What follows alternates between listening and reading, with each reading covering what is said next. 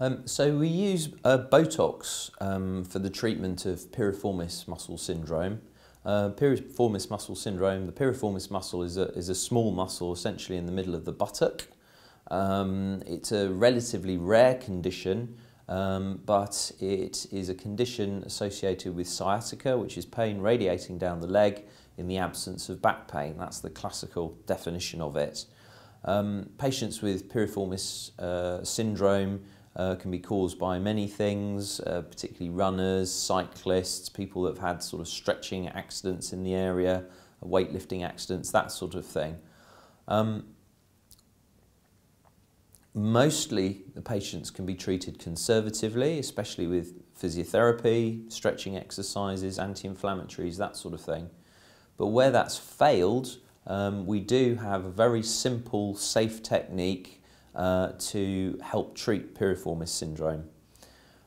Patient comes in to clinic. It can be done as a walk-in, walk-out procedure under local anaesthesia. We identify the piriformis muscle. We draw little circles to make sure we know where we want to go.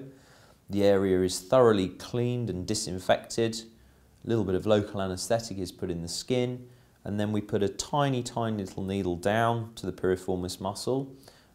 We use a nerve stimulator, which actually, when it touches the piriformis, makes the piriformis muscle contract or twitch, and it has a very characteristic type of twitch pattern, which you can see. Once we've identified it as accurately as possible, essentially we inject a small amount of long-acting local anaesthetic mixed with Botox.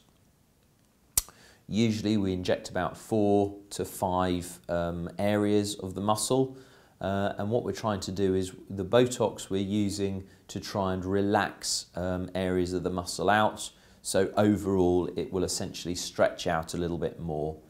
The way that helps the leg pain is that by stretching out the piriformis muscle and relaxing it, the sciatic nerve behind it will be under less tension, is less likely to be irritated, and you're less likely to have leg pain, essentially.